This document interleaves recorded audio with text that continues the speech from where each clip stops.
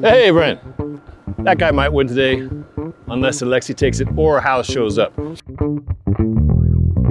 What's up, everybody? Ben Delaney here at Old Man Winter Rally, a gravel race in Lyons, Colorado. Rowena is the crux of this race. It's a 1 mile climb, just under 1,000 feet. When it's dry, it's rideable. It's single track. Today will not be dry. It'll be a mushy, icy mess. Fastest times probably when it's dry, Sepkus like 10 minutes or so. Today I'm guessing I'll be going like 20 minutes, 25 minutes. Typically here I get dropped before we even get to Rowena because it's a long climb up to Rowena on pavement. That's the first Hogwarts sorting hat when guys like Brendan Wirtz and Alexi Vermeulen separate the wheat from the chaff. Then it is the Rowena climb, descent, a couple more climbs, and then some dirt rock and rolling back here to the finish in Lyons, Colorado. I'm testing out the new Ventum GS1. I've got some NV 3.4 sweet wheels with some IRC Boken double cross tires in 42. We'll see how the bike and the rider go.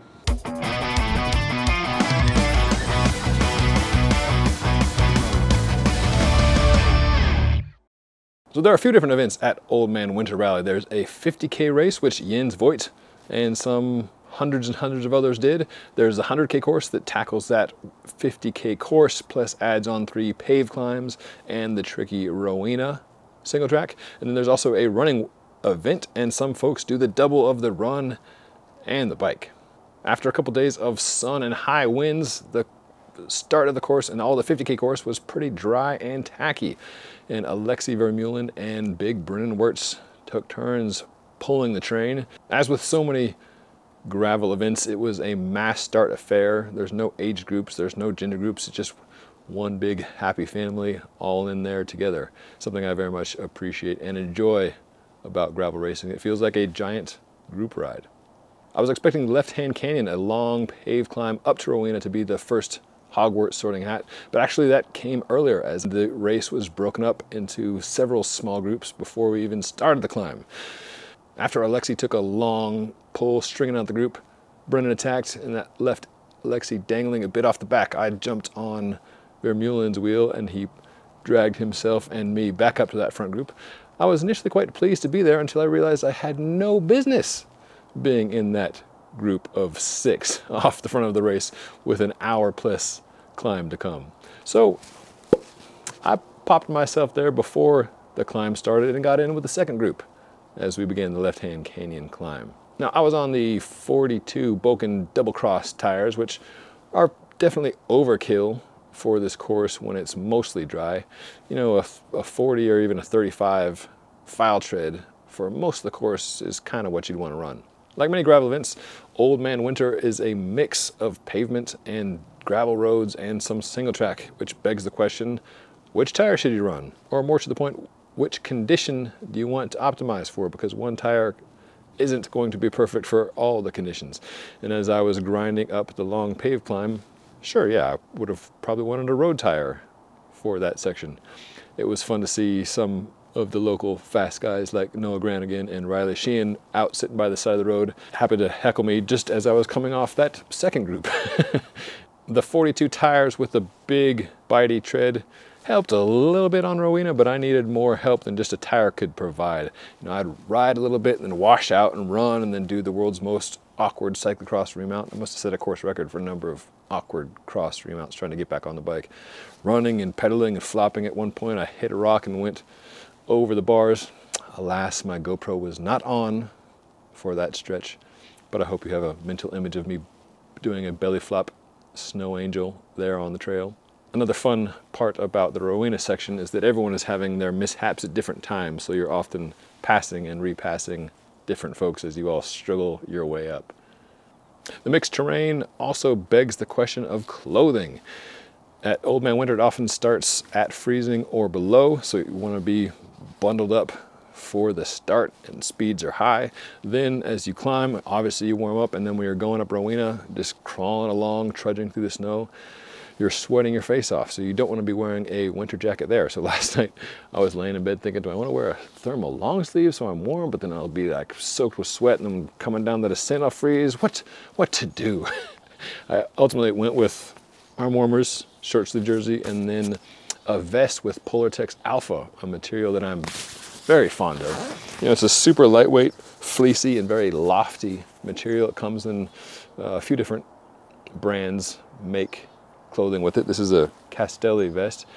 Packs down nice and tight, so it's really not much bigger than just a regular wind shell vest, but it's so much warmer.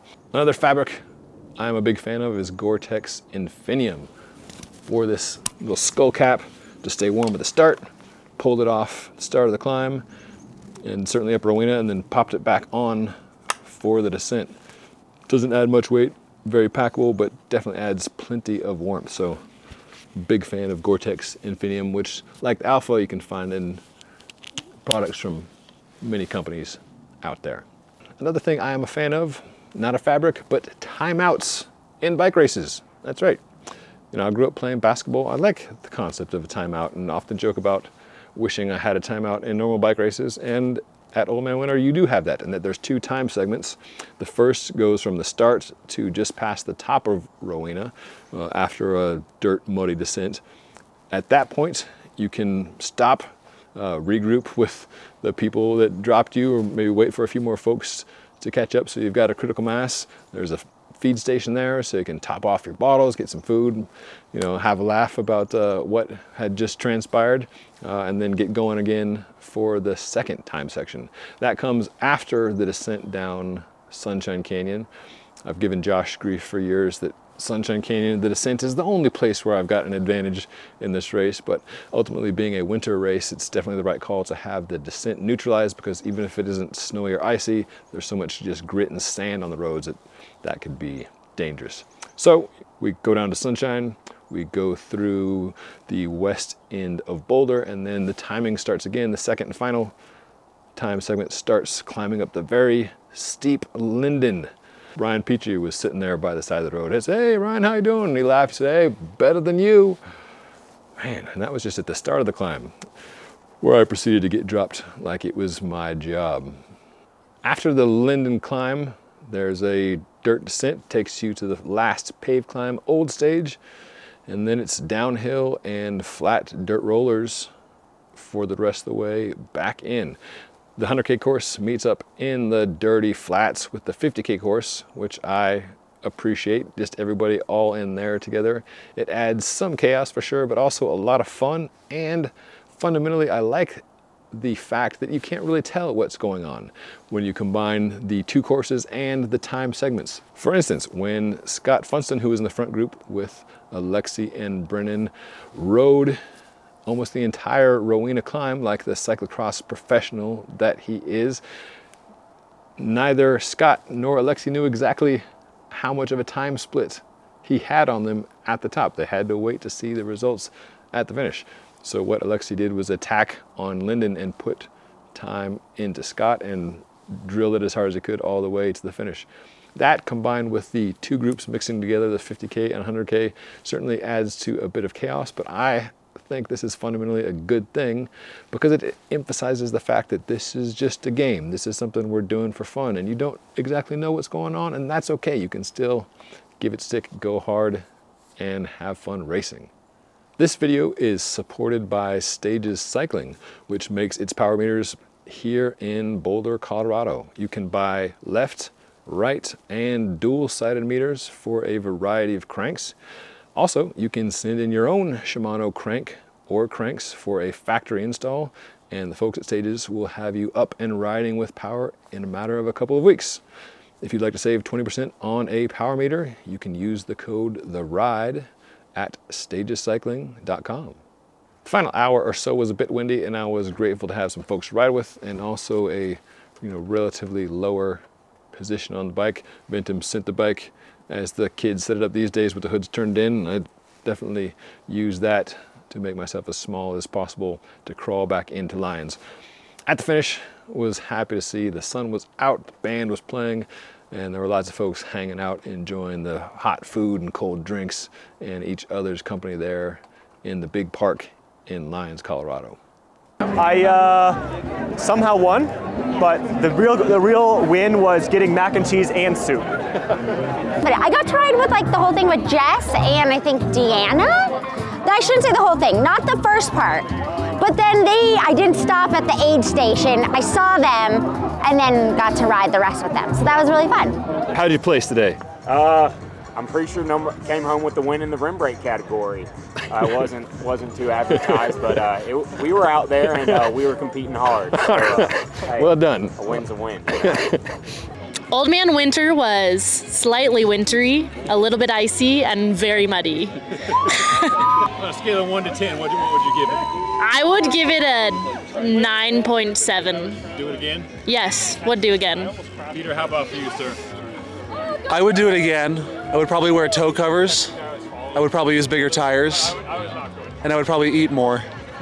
But I would definitely do the race again. You know, seeing everybody hanging out with their family and friends is a bit of a contrast to your local road racing scene. Not to say that roadies don't have any fun after events, but it is absolutely a different vibe at a gravel race. I certainly enjoyed catching up with a bunch of folks there. The interview with Jens Voigt, who of course was fantastic, and total forehead slapper. I managed to somehow set my camera on slow-mo, so I lost that great interview. Sorry, Yenzi. So for the bike, yeah, certainly enjoyed the bike overall. I liked the positioning of the MV bars, having a bit of a flare there. I liked the flex in the seat post and a bit in the saddle itself. A couple points I hit some bumps pretty good and hard, and the bars slipped down a scooch. That's probably due to the mechanic not torque checking the bolts as I put on a different mount on the stems. The NV bars, the SES Aero all-road bars, or the SES all-road bars, which have a flat aero top, don't leave you a lot of room to mount a computer mount, so I put on a silica mount at the stem bolts, and evidently that was not tight enough because I slipped down a couple times when hitting giant potholes that I didn't see popping up on the road. Otherwise, had zero issues. Tires held, chain started squeaking a bit after all the snow and muck, but no whammy, so a successful run. Unless you, of course, count me going up and over the bars, but that was pilot error, not bicycle fail. So the Ventum GS1 has a flip chip on the fork, which allows you to change the fork offset and the trail, which, of course, affects the handling. There's a relatively middle of the road setting and then a longer, more stable setting. Now, typically I like something a little more nimble, but for the slushy, icy conditions, I left it in the longer trail setting for today. And at no point did I wish to have a faster handling bike. So I was happy to have that option. That's kind of a cool thing that you have with this bike, is the ability to flip it back and forth. It does take a bit of doing, and that you have to, take the wheel out, undo 2 bolts, and flip the chip there on either side of the fork leg, and then also move the brake caliper to compensate for the movement of the hub. So not something that you want to do before every ride, but something that certainly lets you taste test 2 different settings with just one bike. So if I were to ride this bike again next year, I think the only thing I would change would be going with some skinnier, lighter tires. I love the NV wheels. The 3.4s are sweet. I love the 2x GRX Di2. I was absolutely in the tiniest gear parts of the day, and then I was in the biggest gear for others, and I like the small steps in between. I was riding with my man Peter, who had a chain drop 8 times.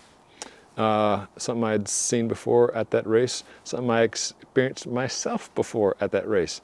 And when you've got a front derailleur, you can just shift that back on 9 times out of 10. When you've got a single ring, you've got to stop and fix it. So, not that that is the only reason to have a front derailleur, but a little bit of insurance in gravel races that can be mucky, goopy, chaotic messes is not a bad thing in my book.